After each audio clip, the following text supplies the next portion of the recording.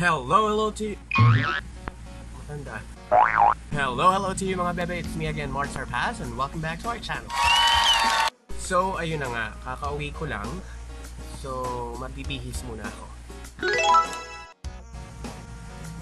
Okay, so ayun na nga. I just got home from work and I'm about to sleep. So I know why you're here in this video is because you're looking for skincare routine na pwedeng mag-work for you. So just a quick disclaimer, I'm not an expert when it comes to skincare products, but the products that I'll be showing you guys today are products that work for me. So hindi na natin papatagalin pa and let's proceed to our video, shall we?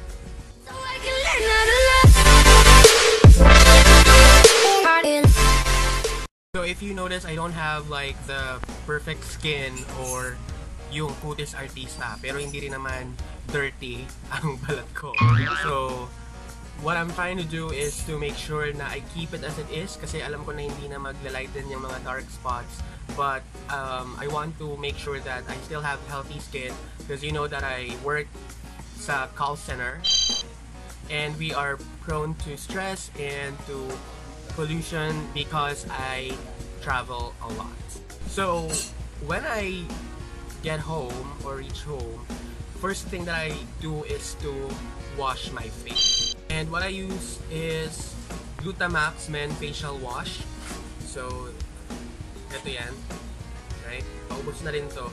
So it's a total oil control PORE-MINIMIZER with glutathione plus vitamin C plus collagen.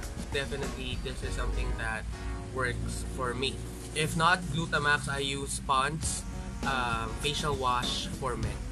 So earlier I already washed my face and hindi ko na pinakita kasi sa banyo yun. May ginawa rin akong iba. It's important that you wash your face just because you want it clean. But syempre hindi ka pwedeng manigurado and hindi ka dapat pasigurado. Kaya naman, I also use facial cleanser. What I have here is the Master Active Whitening Zero Oil Deep Cleanser.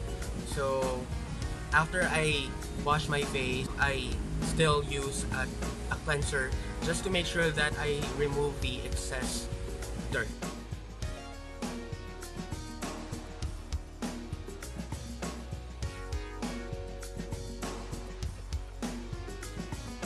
So make sure you apply it all over your face, your neck, and your nape. Nape ba yun? Atok.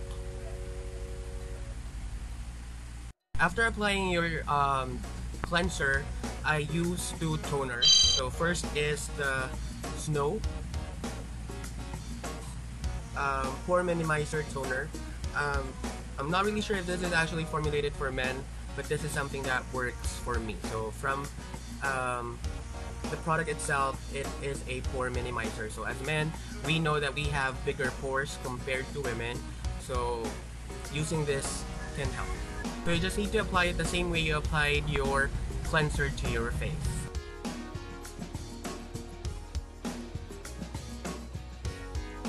So don't forget to apply it all over your face, your neck, and your nape.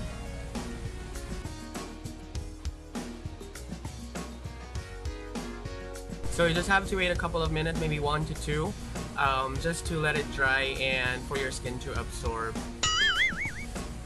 the chemicals. So after applying the PORE-MINIMIZER toner, I then use Garnier Light Complete Milky Lightening Dew Toner. So toner din siya, but this one lightens and smoothens your skin. Kasi syempre tayong mga lalaki, medyo ang balat natin ay pang mandirigma. And what I like about Garnier Lightening Complete or Light Complete is that it has a cooling effect. So you apply it the same way you apply the previous products.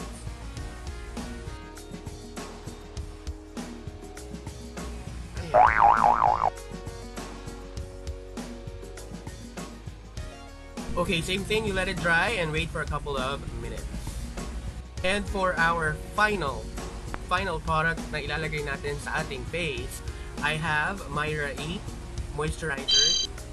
So this is a Vita Smooth Hydrating Facial moisturizer. So kagaya ng sinabi ko sa ating mga previous videos, hindi pwedeng single ka na nga, dry ka pa. So you just put the right amount to your face. Depende sa pangangailangan kung gaano ka ka-tuyot. Then you just massage it all over your face.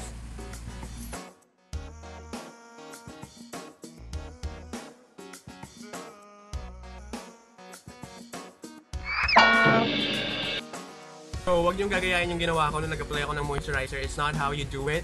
You need to be gentle and careful when you are touching your face. So, that is my basic skincare routine. I hope may natutunan kayo at sana ay masundan nyo kung paano ko inaalagaan ang aking skin. So, just remember that you have to clean or cleanse your skin and then you use a toner.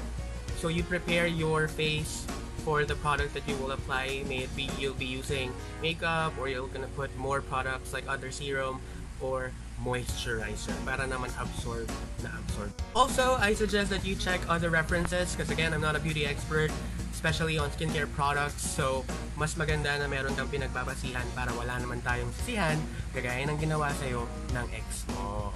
And you've reached the end of our video. So if you like this video, please give me a thumbs up. And also, like our Facebook page at facebook.com/Marts Arpas.